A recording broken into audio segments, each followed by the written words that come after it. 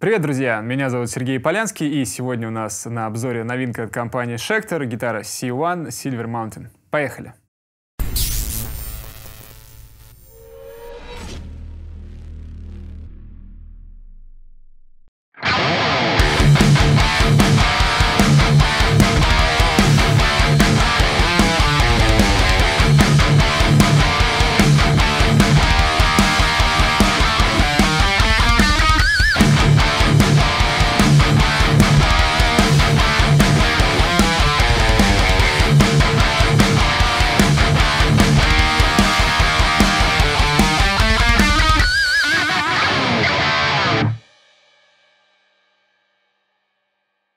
Корпус этого инструмента сделан из красного дерева, гриф также сделан из красного дерева, он укреплен углеродными стержнями.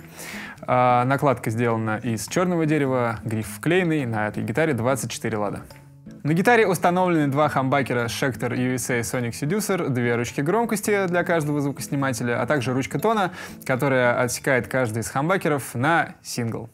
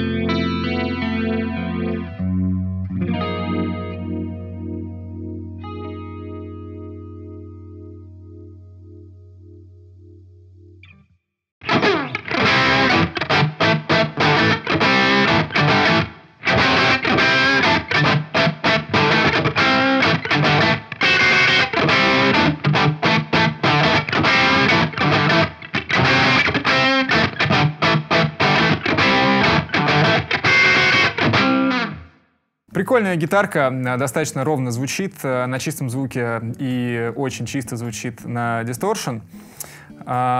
Удобная. Единственный минус, на мой взгляд, это лакированный гриф, но очень прикольно, что он сделан в цвет корпуса, так же, как и перо грифа. На этой гитаре локовые колки, что не позволяет ей очень сильно расстраиваться даже при очень мощной атаке. Еще одна из фич — это вообще очень прикольная фишка компании Schecter. Мало у кого еще я встречаю в стоковом варианте. Это светящиеся в темноте точки над ладами. Если вы часто играете концерты, надеюсь, что мы скоро все будем их часто играть, в темноте очень сильно помогает ориентироваться. Если не повезло с световиком, то точно повезет с гитарой.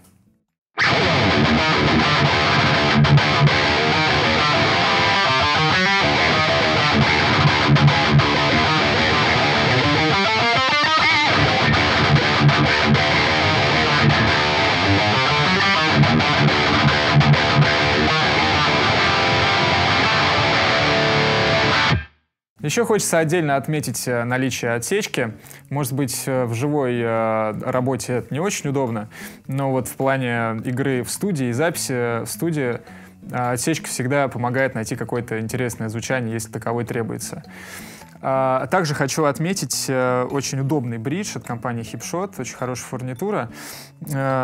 Когда играешь в районе бриджа, то руку ничего не напрягает, никакие углы не точно вам не отрежут кусок вашей плоти с руки.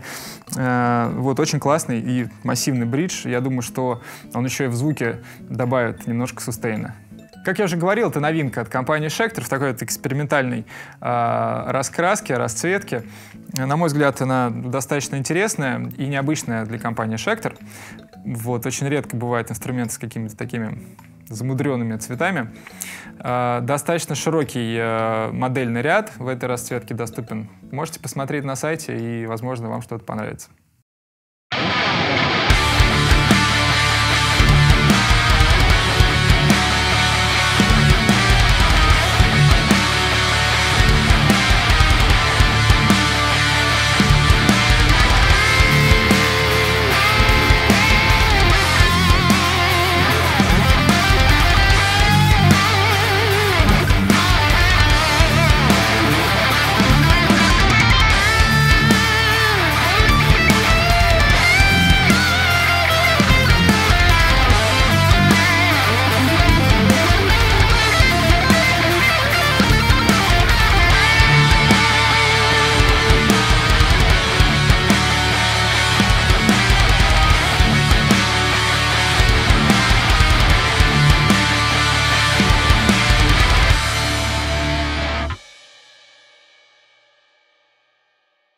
Подписывайтесь на наш канал, ставьте лайки, нажимайте на колокольчик, чтобы не пропустить новые видео, а также заходите в наш ВКонтакте и в Инстаграм.